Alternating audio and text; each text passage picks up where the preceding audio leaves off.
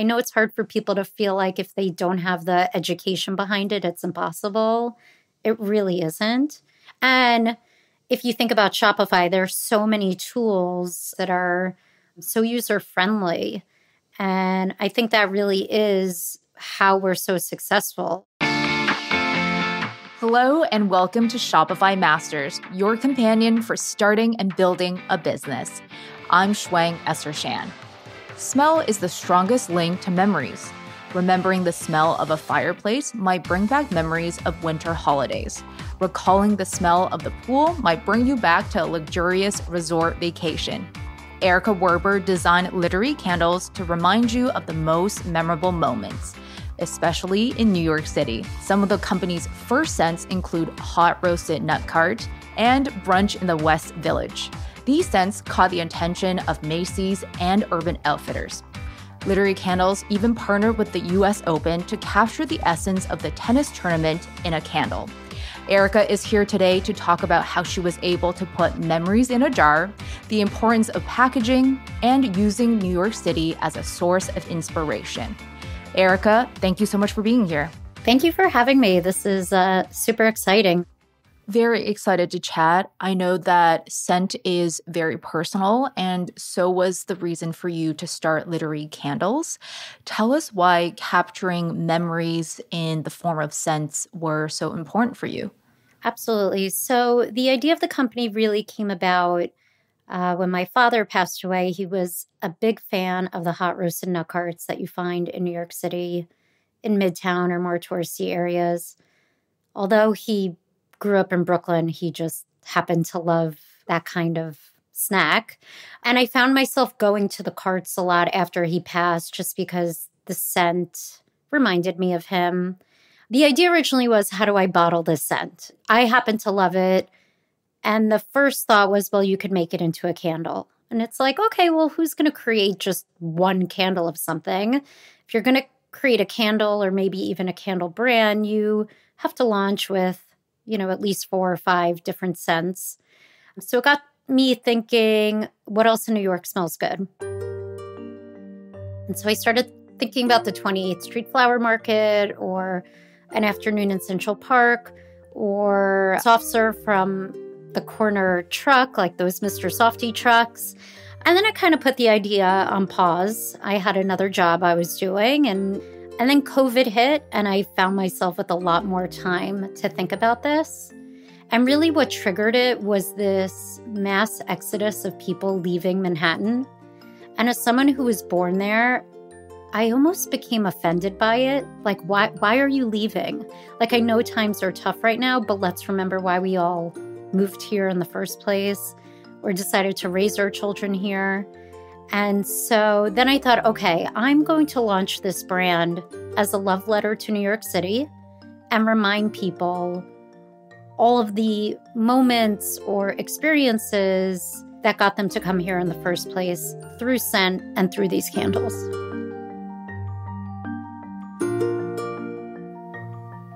And so much of scent linked to memory is also linked to feeling. And I feel like you're also giving people the feelings that they used to have. You mentioned launching during the pandemic, which a lot of people would think, wow, that's such a hard time to start a business. Why was it a good time for you to explore this passion project? So I was working at a licensing agency called Brand Atelier. We worked with influencers and smaller brands who wanted to build out their brand offerings or their product offerings. And, once COVID hit and they were looking at their budgets, we were kind of the first to go. And so there was more time because of that. Our clients just kind of scaled back. And so I had more time on my hands. I think a lot of it also happened to be that in 2020, I turned 40. And it was kind of like this mini midlife crisis moment of, what have I done with my life? What am I doing with my life? I've always worked for other people. Great ideas that I've had and developed, I never got the credit for. And I just really felt like I wanted to put something out there that was mine, that, I don't know, it just kind of put my mark on the world somehow. I know that sounds really grand and big, But I really thought if I could create a product and have someone that has no connection to me purchase that product, then I've made it. Like, it's just that one person to make that click and buy it. And that's what I wanted. I always knew I had good ideas for things. And I don't know, I just wanted to make one of those come true. So a lot of the push for that came from more of my like internal struggle with myself, in addition to everything that was happening on the outside. So in addition to blowing out a monumental birthday candle, you were going to also launch a candle line. You have 5 scents that were very special, and you are starting to look for places that could help you manufacture. How did you go about finding a manufacturing partner? So a lot of this business from the very beginning was researched through Google. It was really like, let's start with the basics here. So it was a Google search of candle manufacturers. I think immediately 5 came up. And out of those 5 that I reached out to, only one was willing to do the small quantities that I wanted to start with. I didn't want to put a lot of money into this. I had no idea if it would work. I had never worked in candles before, didn't know much about the industry. And so I thought, okay, we'll launch with 5 cents. We'll break that up over 2,000 candles.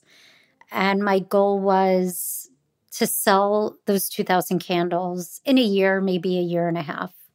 And that, I would just do that, get rid of those 2,000 candles and move on. Say I did it, and that would be it. So, yeah, that's kind of how we started the process. Amazing. A lot of people get into candles by being the makers themselves, tinkering with ingredients. Why did you actually choose to find a manufacturing partner instead? First of all, I had no idea where to begin with something like that. Also, I am a complete neat freak, and the idea of having like liquid wax and like stuff all over my apartment, I don't even think that crossed my mind, to be honest. It was more about the idea, less about the product. And even to this day, we talk about how people purchase our boxes, not our candles. They're so pulled in by the name of them and what they represent. And then they're pleasantly surprised when it's a high quality, great smelling candle. So for me, it was more about, the first thing we worked on was packaging before we even had a prototype or a scent sample. I have a graphic designer that I worked with from the very beginning. Her name is Casey. And we tried to nail down the packaging before we even started to talk to manufacturers. So it was more about what was going to be consumer facing and not necessarily the product itself. Mm-hmm.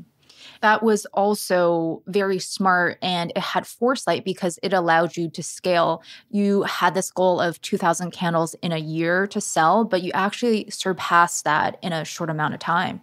Yeah, in about 9 months, we sold around 10,000 of them. Just out of the gate, the idea resonated with people. We had a great PR team who got us some initial stories. And then we had a few things on social media go viral regarding the candles, and people just started to buy them. It really took off from there, and it was a quick education on how to scale a business. Quickly realized, well, we should be going to trade shows and we should be doing advertising. And oh my God, I need to hire like an accounting team because I don't know how to do any of this stuff. So it went quite quickly. I mean, we just hit our 2-year anniversary. We're in like 45 different retailers now. We have major partnerships with NBC Universal and the US Open.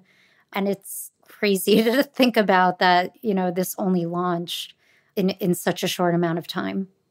The growth has been really amazing to see. And like a lot of businesses that did start during the pandemic and lockdowns, you actually enlisted help from your family to kind of figure out fulfillment and actually work out of your house. So take us back to the early days of trying to get Literie Candle out and from your house. Absolutely. So, once the product came in, I think in the beginning to save money, I'd made the decision not to have the manufacturer label the candles. So I had labels separately on a roll and all of the candles in jars. And the first step was to get those labels onto candles, which was an experience on its own because after labeling about 1,000 candles, we realized the labels we had purchased was made out of the wrong type of paper. And they started bubbling and peeling, and we had to rip all those labels off, order new labels, and relabel again, which took weeks to do that. So, but at that time, we had already launched our website, so orders would come in, and we would quickly relabel those candles. And it was like an assembly line in our dining room. I mean, we had the packaging materials, we had boxes, we had stamps with our logo that would then have to get onto the box. So my daughter, for a long time, was in charge of, stamping these shipping boxes, which, by the way, at the time she was 12.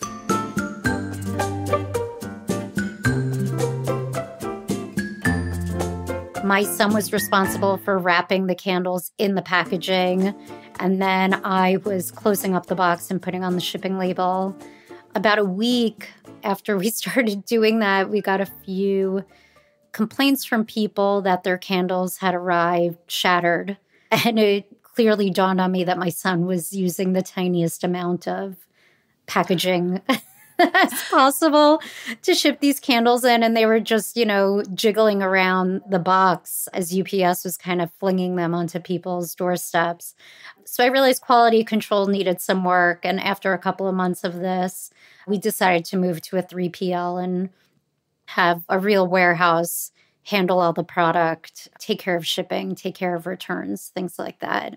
It was great in the beginning to have my family involved, but it was very clear that this was becoming bigger than us. And if this was going to continue to grow, we needed some professional teams helping us on the back end. What a journey. And speaking to packaging, because I think it's such a crucial part of Literie Candle, and I think it's also the component that allowed people to actually be attracted to the brand without ever smelling the scent because they are picking up on that memory. Can you share what kind of design philosophies or principles you had in mind when you were working with Casey to go about designing the boxes? Yeah, I think immediately we just wanted it to be bright and fun. That was really the initial goal. The packaging has illustrations that Casey draws and designs. And I think it was just tapping into the fact that she was so good at that. And so if we think of one of the first candles, which was Brunch in the West Village, it was like, okay, well, it's a citrusy scent. It's going to be an orange box. And we want the name of the candle to be completely front and center. And then the rest of the box to really pull out what are these scents? What should people expect? And also what else can go in there that would remind that person of that specific event? And so that's the approach we took with all of our boxes. We wanted the colors to feel good. It really was a dark time we were all living in. I wanted something that would stand out, especially if the candles were all sitting together on a shelf in a store, that they would be super eye-catching. And really my outlook on the whole brand was just to have fun. All of these experiences we're trying to highlight are fun experiences. Being in Central Park for someone's birthday or going to a bottomless brunch with your best friends. It's supposed to feel good and lighthearted, and I think that's what we accomplished with the packaging.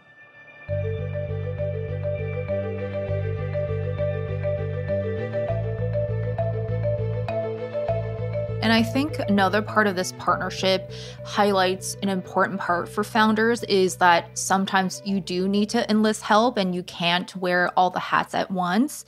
What advice do you have for people who are looking for partners or employees to really get them on board and help you in areas that you don't necessarily have the most expertise in? So I find the people that work for me now are people that maybe I had hired to do a small project. Even I'll give you an example, our web developer. When we launched, I designed our website through Shopify. I just, again, went back to Google, went back to Shopify support, and just figured out how to do these things.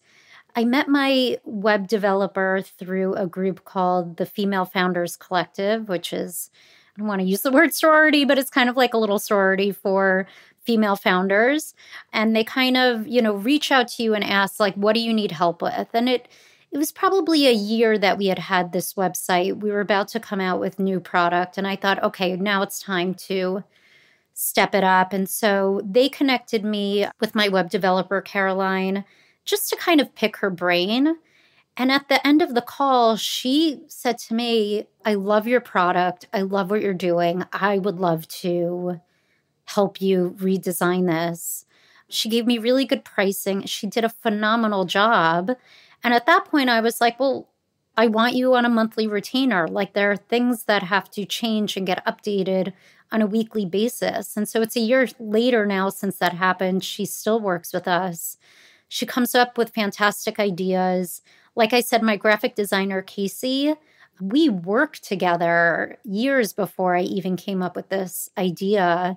And she was essentially the first person I pulled into my office when I said, I have this idea. Like, do you want to help me design a logo?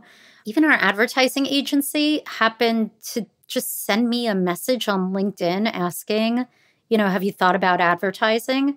And at the time I was thinking about advertising, and it was kind of like a right place, right time situation.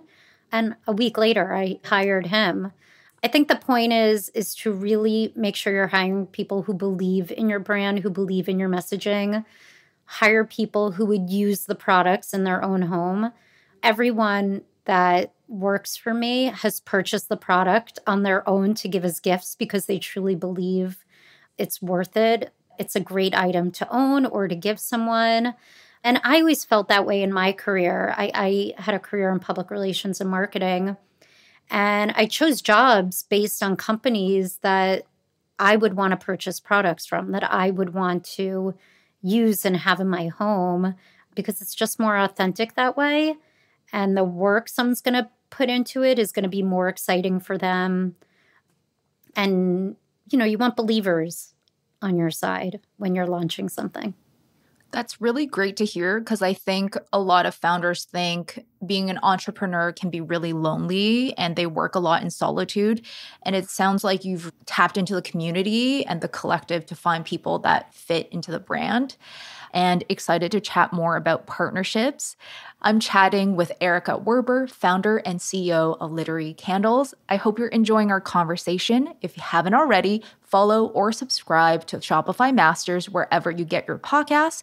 And please leave us a review or feedback for the show. Thanks.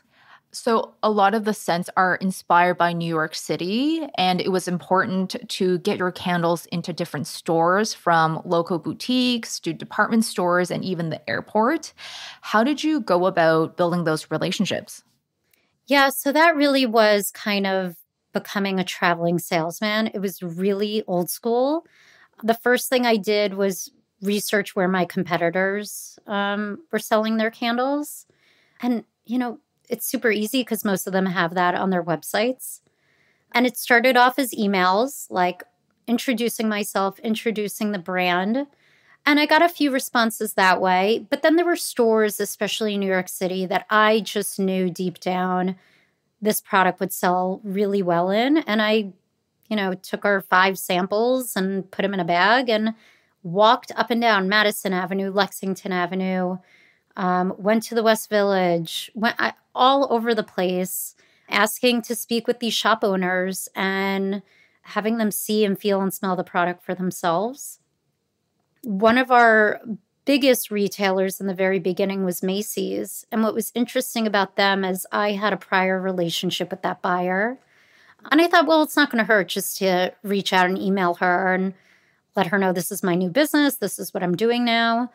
And during the pandemic, candles was the top selling item for Macy's. A lot of that had to do with the fact that people were clearly home all the time, but couldn't necessarily invest in new furniture or repaint. And a candle was an entry-level way to essentially upgrade your home or to make a small change. I think a lot of the brands that they had were produced in China, and so there was supply issues. Our product is made in Massachusetts. And so the buyer wrote me back immediately and said, how quickly can you get product to our warehouses? And I was like, I could get it to you in a week. And so they purchased the product right then and there, hadn't looked at a sample, smelled a sample. They just knew they had this enormous customer base that wanted to purchase candles, and they were quickly running out of stock. So that was a good timing thing. But in terms of the independent stores, it really was just kind of hitting the ground running and convincing people to take in the brand. Definitely going there in person and speaking to them one-on-one really helped with getting those candles into the stores. One of the early successful campaigns that Literie Candles had was around April Fool's Day. Tell us how you were able to launch a campaign that had such huge impact. Yeah, so we launched, I believe it was March 20th, 2021.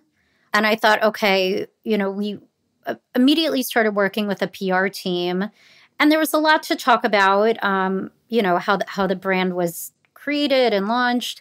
But it was, what is something that we could create that is just going to make people laugh and grab their attention? And it was, the focus is all about these great New York City scents. But, for those of us who live here, we know that's not the case all the time. So what is a scent that, truly every New Yorker can relate to, but is not something you would want as a candle? So we came up with this idea called Summer in the Subway. We made the scent notes hot trash, and we took a photo of it with like an old slice of pizza and a crumpled up Metro card and popped it up on social media on April 1st. And it went viral. I think Time Out New York was the first to pick up on it. And through there, we had local television pick up on it. And I think the way we promoted it was if you purchased Summer in the Subway, you would get a surprise candle instead. We didn't actually produce that candle. We just made one to take a photo of it. But we sent people a random candle instead, and then added in a little part about how a portion of the proceeds would get donated to New York Cares. Just a way to connect us back to the city, to remind people, we're New York City made. We care about the city. We care about supporting people in the city who are less fortunate than us.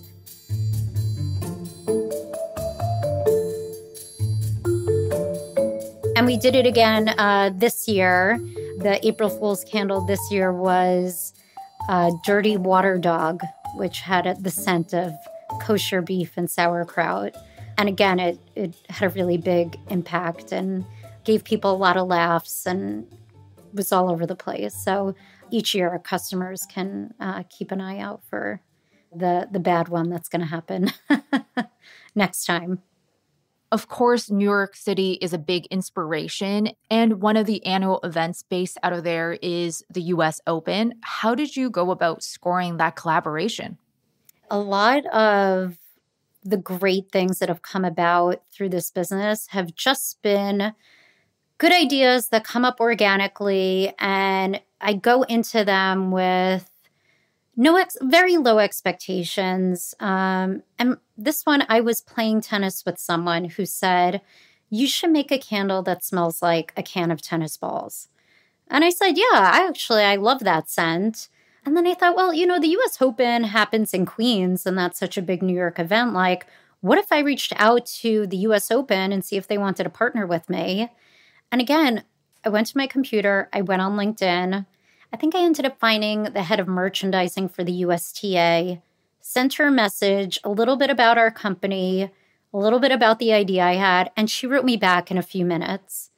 And I believe this was like April, and the US Open, starts at the end of August, and it was that quick. They had been wanting to create candles for a while, couldn't find a partner to do it with, and it was just right place at the right time. And we ended up not making it smell like a can of tennis balls, but it sold out at the Open. We're doing it again this year. It's a new candle, a new name that we're really excited about. But again, a lot of these opportunities are just like, well, let me just I don't know, reach out to this person. What's the worst that could happen if they don't respond or say no? I'm exactly where I am. But what if they say yes? And we've had a few opportunities that have just worked out. And I have to say, a lot of opportunities that we've had have not been proactive. Other brands have reached out to us. And, sometimes in this world, it's just, yes, we would love to do that, but we don't have the bandwidth to be reaching out to all these groups. I'm sure the person who was doing merchandising at the USDA felt like, I can't just reach out to random candle companies all day long. And so sometimes you're just lucky when, the other half reaches out to you and makes that happen. That happened with our Bravo line as well. Their head of licensing saw a post that I put up on LinkedIn about the business and reached out and kind of said, hey, we've been trying to do candles. Like, can we have a conversation? So a lot of this was truly organic. It wasn't multiple meetings and crazy outreach and hiring people to make these connections. A lot of what we do is truly organic and easy. I think a lot of listeners who are founders, they try to pitch their business or they try to cold email someone often. And I do think there is an art and a balance to that. What do you think makes a good cold open pitch email? I think it just has to be very short. I think our pitch emails were no more than 4 or 5 sentences. I made sure the middle of the email had a picture of our candle, especially one of our lifestyle images. It had the link to our website and had a link to an article in Forbes, actually, that talked about me as the founder and the brand overall. So if they wanted to learn more, it was right there. It's something that was on Forbes.com. Obviously, just felt very prestigious and legitimate to people. I get pitches from companies and brands, and sometimes the emails are just, I have to stop reading it after 2 or 3 sentences. Sometimes they're just too silly, they're too long. It was just about, this is who I am, this is my brand. Let me know if you want to do something together. And that's pretty much it. I don't go further than that. Sometimes we'll do a follow-up, and then, if you don't hear back, you kind of have to move on to the next thing. I've also discovered that opportunities happen when they're supposed to happen. It's amazing how many retailers in the beginning we reached out to that never wrote me back or never responded. And then when they started to see our growth or our press placements, suddenly they were reaching out to us like, oh, we'd love to carry your line. So there's a little bit of patience involved as well there. And once you get that opportunity, it's also a chance to showcase how easy it is to work with you so that you can get the chance to work with US Open again.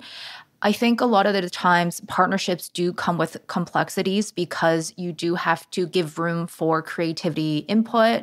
Also working at an event-based merchandise, there's timelines from the partner that you have to meet. So what are some things that you should keep in mind to make sure that you're nurturing the partnership while you're working with them? Fortunately, for cases like the US Open, I think because their bandwidth at that time was so stretched, they really handed it to us to design and figure out the scent. And they were just a group that was very quick with approvals and decisions. I think what I've realized with a lot of these brands we've worked with now, even NBC Universal, they're just as eager to get the product on the shelves as well. And sometimes there are a lot of cooks in the kitchen, but they all have the common goal of getting that product on the shelf so everyone can start making money. And so I found that approval processes tend to happen very quickly. It's rare we have to go back and redo something. All teams have been extremely collaborative and fast with their decision-making processes. So we really haven't had any issues with that. On the flip side, we worked with a very, very tiny, small local brand who wanted to make 2 candles, about 100 units of each. We were barely going to make any money on it. And they were the most difficult people ever to work with. And it's funny to me how sometimes the smallest of brands are so much more demanding than the largest of brands who you would think would be a little more specific and nuanced.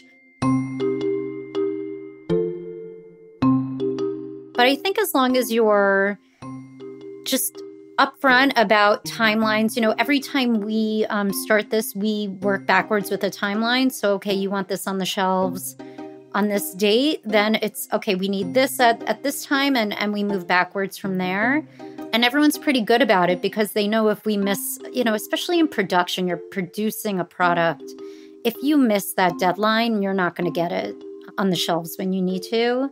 And so it's not going to coincide with a big event or an anniversary. And so I've really found in the last year and a half of this that people are meeting goals and being where they need to be. And another part of your marketing strategy is also creating content for different channels. And you found success on TikTok. What have you found that has really worked for Literie Candles? So it's so interesting. In the beginning of TikTok, I really made the videos about the candles. And it was just like cool, I don't know, I'm so old, but it was, candles to viral sounds and just unboxing them. And then like maybe 2 months ago, someone commented on one of the videos about the price of the candles. That $45 for a candle was too high. And I decided at that point I was going to put myself in front of the camera and explain why our candle is $45. And in 60 seconds, I did a quick speech about how they're made in the USA. All the components are made by small businesses. And really, the fact that if $45 is too expensive for you, there are other candle brands out there that in their case are more affordable and, they can choose whatever candle they want to buy. The amount of likes and shares and comments on that video was unbelievable. And the comments were really just so favorable and a lot of thank you for saying that and thank you for letting me know why the price is why it is. I'm absolutely going to go buy a candle now. So I quickly learned that putting myself in front of the camera was really helpful to build our audience. I think people want to see a face behind a brand. I put a lot of videos about days that I'm struggling to figure something out. I've done response videos to people talking about how they have imposter syndrome and don't even want to launch a brand because there's no way they're ever going to be able to figure it out. And I kind of raise my hand and say, I make videos about how I never went to business school, how every day I wake up thinking, I don't know how I'm going to do something specific to that day. I don't know how I'm going to grow this business. I wake up thinking every day that no one's going to buy a candle. And then I'm like shocked when the orders come in. So I think if we're all just like open and honest about how difficult it is to start this, but how rewarding it is. And I know it's hard for people to feel like if they don't have the education behind it, it's impossible. It really isn't. And if you think about Shopify, there's so many tools that are available to you today that are so easy to use, that are so user-friendly. And I think that really is how we're so successful, are not only back-end places like Shopify, but all of the apps that we use within that kind of just do the hard stuff for us and allow us just to be creative. And being creative doesn't require a business degree. What are some of those apps or tools that you have enjoyed? So I have to say the one that's been the most successful is an app that allows us to bundle our products. So people want to purchase 3 candles, and we have different themes for different bundles, but we make 3 candles at a reduced price, and it's one click as opposed to adding 3 separate candles into your cart. I believe it's called Simple Bundles. We've used it during the holidays for people to create their own gift box where they can have this fun user experience of selecting kind of 3 candles that get thrown into that pretty box, and then it just gets shipped off to whoever the recipient is. So that saves time just through our warehouse and allows people to make larger purchases, perhaps larger than they would have when they were coming just to purchase 1 candle. So that's been the best one so far, for sure. Awesome. I did want to dig a little deeper about your comment on TikTok, how when you started to share more about why the pricing is the way it is, or more stories about yourself, there was more connection and engagement. Did it ever feel intimidating to be transparent and vulnerable about this experience?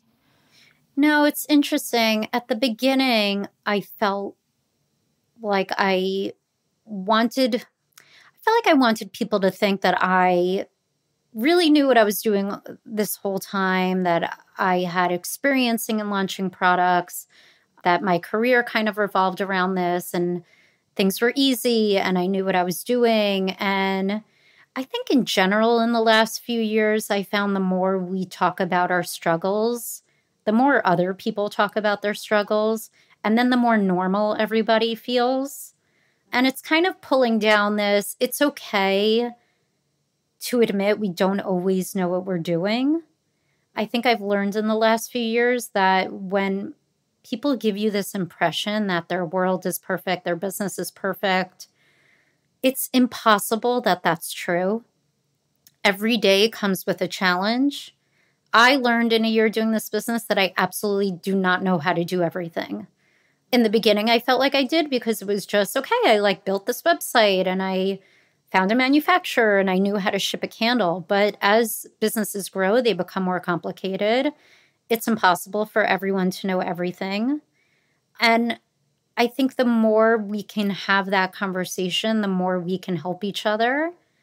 And I think the more relaxed people feel when they realize they're not alone in their anxiety of building a business, just the better off mentally we're all going to be. I believe that in personal life also, when you're open and honest with your individual struggles, it just makes getting through life that much easier. Definitely. And a lot has happened since your launch, and it's been really cool to see the journey and growth.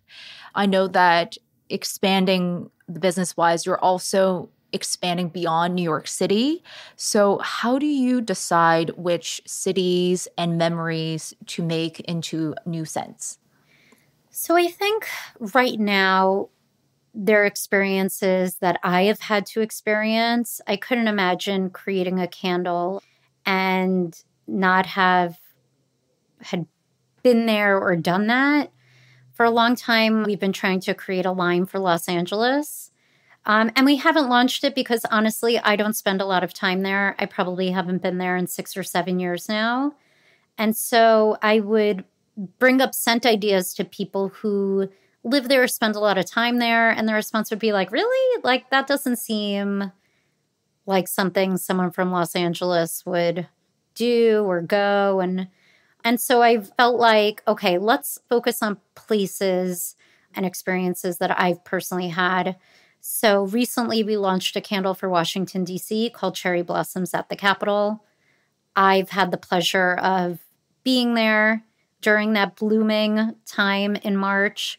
Additionally, in New York, we have cherry blossoms that bloom around the March, April time as well. So I felt like, okay, that's something I've experienced, but we'll connect that to Washington, D.C. because it really is a big event there. And that candle's done very well because it's something both tourists and locals love and appreciate. And I think that really has become the secret sauce to a successful candle, is that you can get both the tourists and the locals to get on board with it. This summer, we're going to launch a candle for New England. It was hard to make like a specific one for Boston or for Maine. And I just thought, okay, well, what if we encompass that entire area? It'll have an oceany scent. And I think it'll be, again, something great that locals will want to have in their home, as well as the perfect gift for someone going to a friend's beach house or just a housewarming gift. And we'll speak to both sides. That really reminds me of how comedians say when you try to write a joke that's general, people actually don't relate to it. But when you're actually personal, people then find a connection to it. So it sounds like you're finding the same in the sense where you actually have to experience it to be able to create something that other people connect to. Yeah, absolutely. Otherwise, then I really have imposter syndrome, I guess. Yeah. Amazing. Well, thank you so much for being here, Erica. It was really cool to hear the stories behind the Literie Candles. Thank you for having me. It was wonderful to be here as well. That's Erica Werber, founder and CEO of Literie Candles. And thank you for joining us on Shopify Masters. Our show is produced by Megan Coyle and Gogo Zoger. Our engineers are Matt Schwartz and Miku Betlam. Benjamin Gottlieb is our supervising producer, and I'm Shwang Essershan. And we will see you next time.